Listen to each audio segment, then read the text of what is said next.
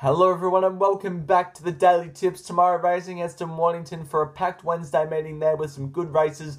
Can't wait to get stuck into it. We've got 5 coming from Mornington tomorrow, so let's get on with it. We'll start with race 2, number 2, Lady Court. I think this horse is a good chance of winning tomorrow. Draws gate 8.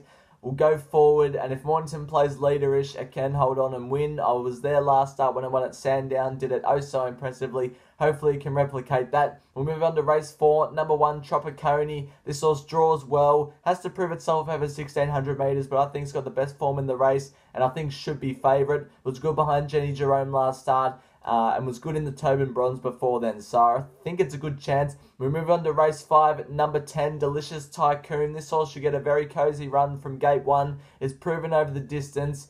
Needs to find some form, but I reckon at its best, it's a good winning chance, and the market's sort of forgotten about it a bit. So we've got Delicious Tycoon in there.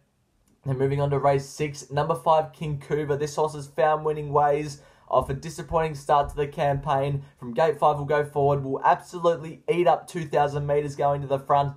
And from gate 5, I reckon it's a good winning chance and represents value. And then finally, we'll move on to race 8. Number 4, Rock Artist. 2 back. This horse was very poor. Don't think it handled the very heavy going. But since then, it's gone to Flemington and run well behind Sai. From gate 8, Dean Yandel can get it into a good spot and it's pretty good odds. So those are the 5 from Mornington tomorrow, but I'll see you for Thursday.